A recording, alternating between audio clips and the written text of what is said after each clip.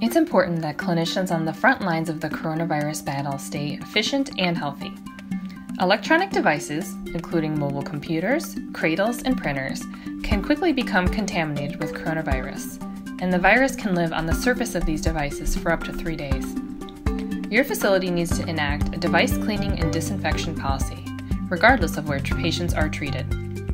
Follow the cleaning and disinfection instructions for all devices in use. Best practices typically involve 3 steps. Step 1. Clean the device with a pre-saturated wiper. Step 2. Dry with paper towel or clean cloth. Step 3. Disinfect with another pre-saturated wiper and let it air dry for at least 60 seconds. Do not use a towel to dry it. Minimum cleaning frequency should be at least twice per shift. Help clinicians on the front line stay healthy by reminding them to disinfect devices.